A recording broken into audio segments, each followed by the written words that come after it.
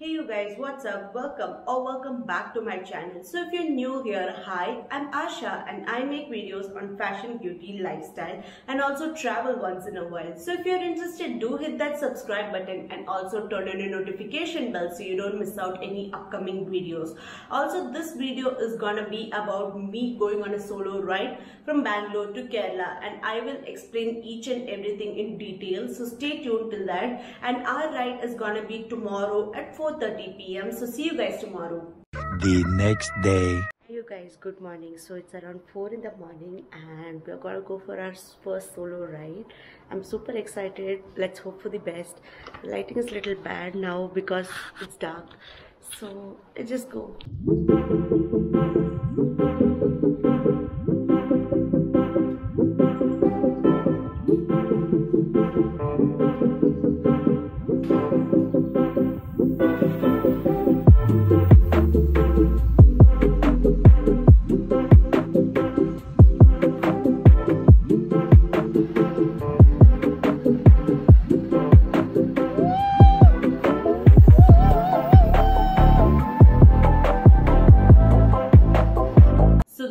I took is from Bangalore, Salem, Coimbatore and Palghat. So it was like a plain highway road, and since I went on my bike doesn't have toll on highways, which is a good thing, but car do have tolls.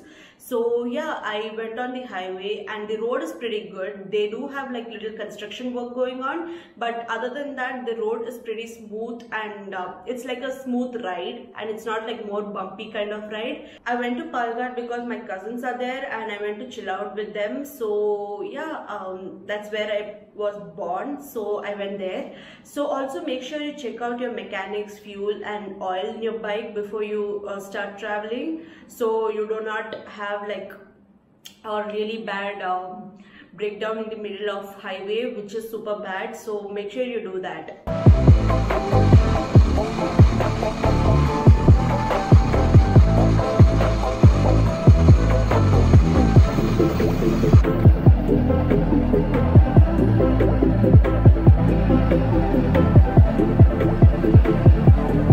So I started my journey around 4:30 in the morning, and I wanted to do it because I want to reach the destination before the sun starts getting hot. So I reached around like 12:30 to 1:30. That's because the roads in Palghat are pretty bad right now. They're under construction. So I couldn't, like, there was a lot of traffic jam and stuff, so I reached slower to the destination. So coming to the outfit which I wore like a plain jeans which I was comfortable in. Then I wore like a shoe, a windbreaker jacket, and also make sure you wear something on your ear like a earplug or a earphone, and don't play the song like in high pitched voice, but make sure you mildly play it so you can hear the horns from behind or something. So make sure you do that, because when you ride fast, right, the wind hits and it makes a really loud noise which you get annoyed after some time, and when you play music you actually don't feel like you're riding for long. So music is a vibe when you ride, so make sure you do that.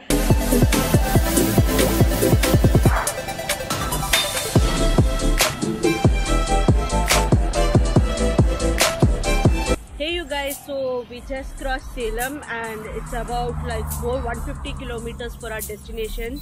So around 300 kilometers down, 150 more to go. So see you guys soon.